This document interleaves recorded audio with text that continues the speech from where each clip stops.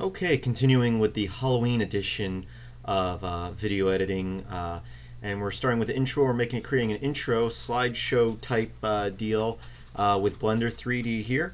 Last I left you, we had created this table full of photos, and we put photos on each one, and we animated the camera, and we made a different scene for each animation.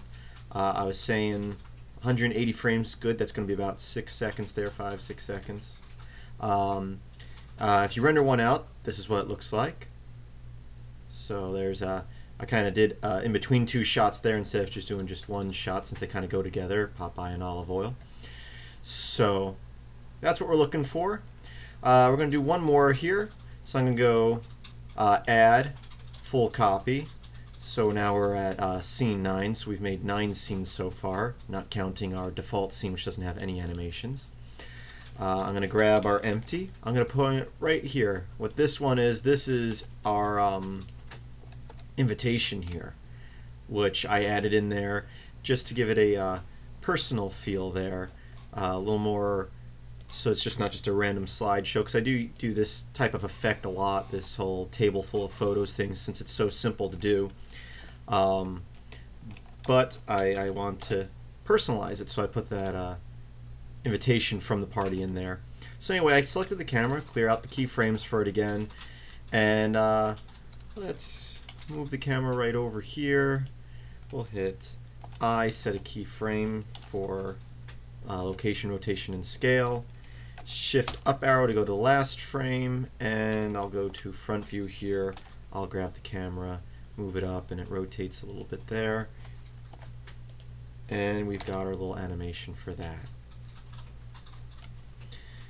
So what do we do now? I'm going to hit Control S and save that. And I'm going to create one more scene, add scene. I'm going to do an empty scene. I'm going to call this scene SEQ for sequence, and I'm going to go to our sequence editor right here. And what I'm going to do is I'm going to start importing those scenes. So I'm going to click spacebar here, scene. I'm going to choose the last scene here, since that's the invitation. I figured that'd be a good place to start. And we'll just put that at the beginning there. We'll also add a colored generate a color here, and we're going to select that by right-clicking it, and we're going to change it by going to here to black, and we'll select that, then shift-click here, hit space, and add gamma cross so that we have a little fade there. Now be careful, since we're haven't rendered these scenes out yet. When you click on something like that, it's got to render the shot, which could take a few seconds. So you don't really hit play at this point, because it will play real slow, and constantly be saving at this point, because it's very easy to mess things up. So scene, and we'll start adding in all those different shots, just like so. Scene 2, scene 3, scene 4. And if you really wanted to play around with this a lot, I would suggest rendering out the videos, the scenes, instead of just importing the unrendered scenes.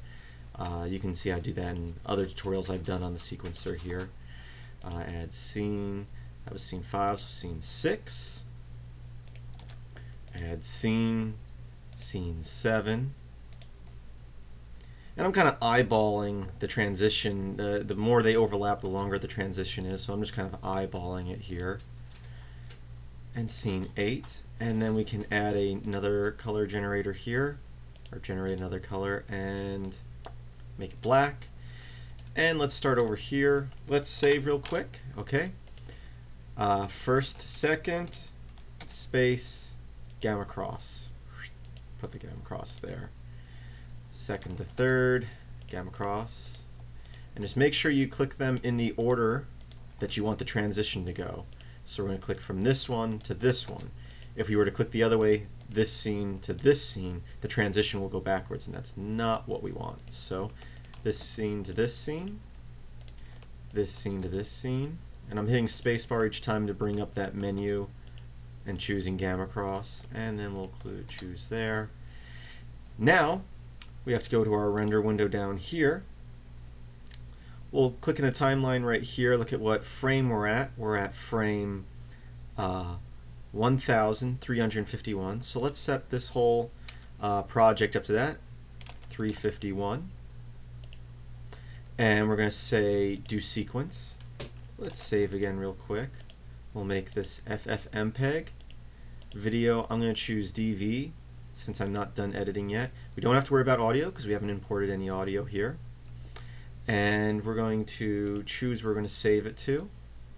So I'm going to save it in here. I'll save it as intro video. Save. Okay, so what do we have? We have NTSC format, and we're going to go from frame 1 to 1351. We're rendering the sequence here. We have where we're saving it to, format we're saving it to. We're not worried about audio. Only other thing we may want to look into is changing the aspect and ratio here, and because it's standard now, and I filmed the video portion of this in widescreen. So let's see if we can change this, which would be 16 by 9. It's backwards here, so we're going to go 9 by 16. Let's render one frame and see how that looks. I should probably pick a better frame to render here. I'll click here. It's going to have to render it for the preview up here, and I'll click render. That's looking good. Little Octomom character going on there. Great costume. Okay, so I'm going to quickly save this project, and I'm going to click animate. And it will take a while to animate, especially at those transitions, because example, right here, it's got to render a frame from this scene, render a frame from this scene, then create the transition scene, and then do it for the next frame. And we're doing 30 frames a second here. So right now it's rendering, but the first few shots are going to be kind of black. Give it time, and like I said, we're rendering. It's taken about almost 5 seconds a frame right here, and we've got 1351 frames to render. Give it time. If you're impatient, start it before you go to bed. When you wake up in the morning, it will be done. And get ready for the next tutorial. Visit filmsbychris.com. The link is in the description. Oh, and I'm sorry for the first 2 parts of this video. I went over my 10 minutes. I had to cut and recompress the video. That's why the quality is a little bit lower on those videos. I do have a timer that I'm watching this time so I don't go over. Unfortunately, YouTube limits you to 10 minutes. Someone suggested changing my account to a director's account. That didn't fix the problem. I guess it used to, and those who used to have director's accounts were grandfathered in, but I'm still limited to 10 minutes. And I have a little less than 2 minutes left, so I'm going to end this tutorial here. If you look real close, you can see the first image starting to render right here.